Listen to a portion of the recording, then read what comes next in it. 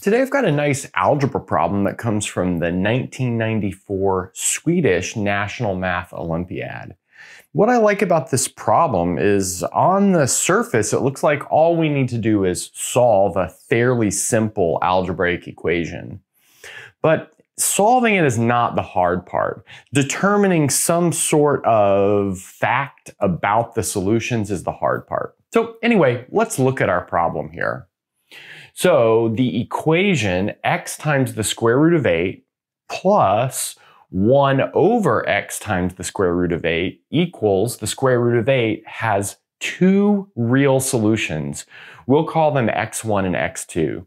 And in fact, along the path, we'll actually find those solutions, although there's a method to do this problem where we don't find those solutions.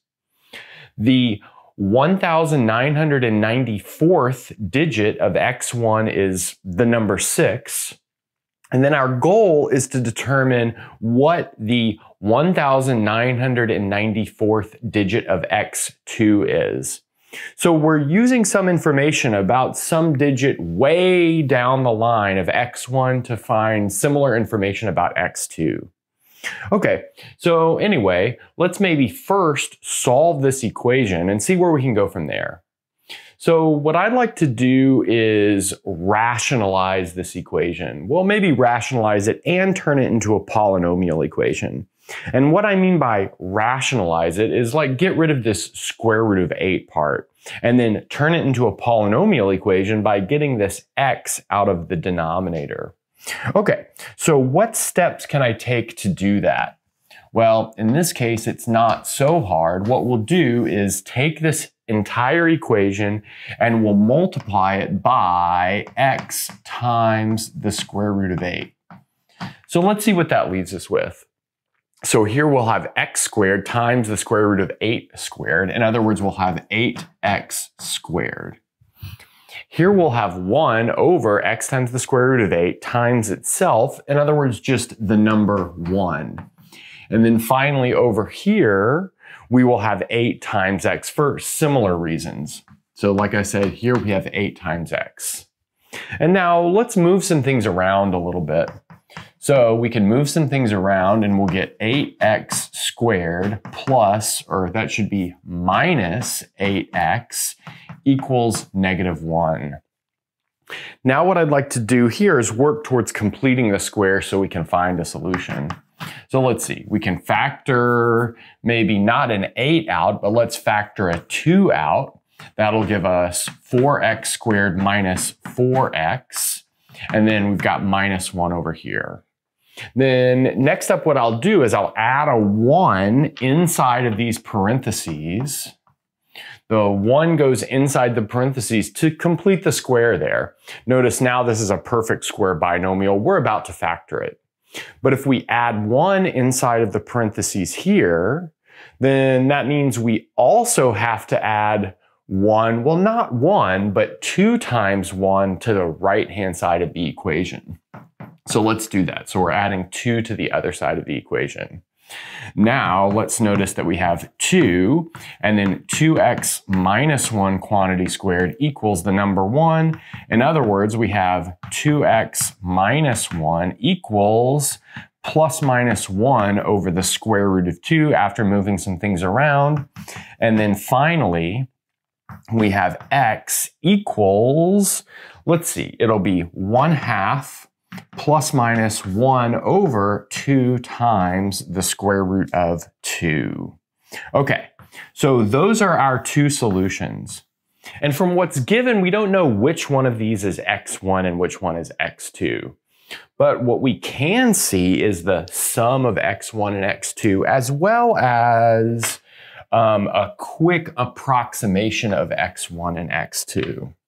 Okay, so let's notice that 1/2 is 0.5, and then this is 1 over the square root of 8. But the square root of 8 is a little bit less than the square root of 9.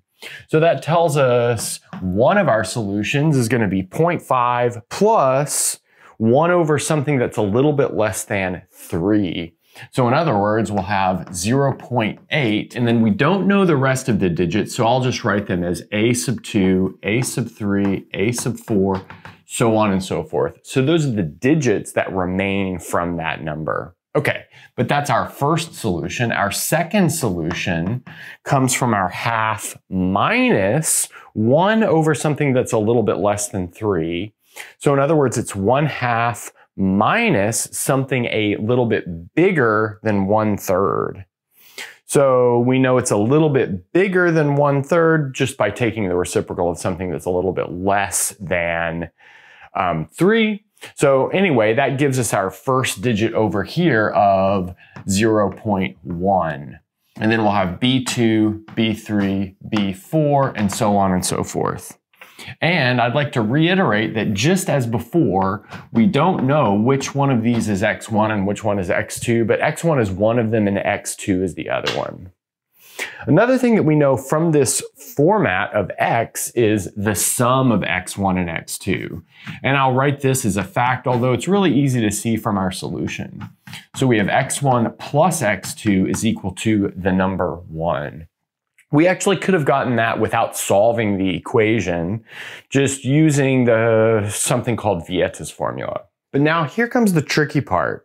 Since each of these numbers is equally spaced away from the number 1/2, and 1/2 can be expressed as 0.5, 0.00000, and so on and so forth, we know that none of these numbers right here can sum to 10. And that's because one of them occurs from adding the decimal expansion of 1 over 2 times the square root of 2 to the number 0, once you get far enough out into the decimal expansion. And the other one comes from subtracting that and carrying. So all of that means the following also fact, so maybe fact number 2, is that AN plus BN is not equal to 10 for all n bigger than or equal to 2. Good. And again, that's because these are both equally spaced from a terminating rational number. This terminating rational number being 0.5. Okay, but now that seems to cause a problem because this 1 ends with a bunch of zeros. But the important thing to do here is to express this 1 as 0.9999 repeating and so on and so forth. So now putting these two things together, what we see is that in fact, since these are not equal to 10, they must be equal to 9 for all natural numbers n bigger than or equal to 2. So we have AN plus BN equals 9. But now we know that the 1994th digit of x1 is 6. So that means the 1994th digit of x2 must add to 6 to achieve 9. So that means our final answer is 3.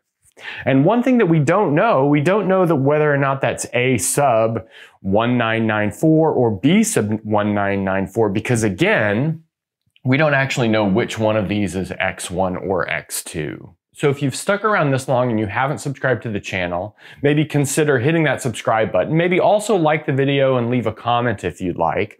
I also have a second channel that is devoted more to coursework in mathematics. It's called Math Major. And also you can support the channels on Patreon. Those are the 3 best ways to support this goal of mine of spreading mathematics to everyone. And that's a good place to stop.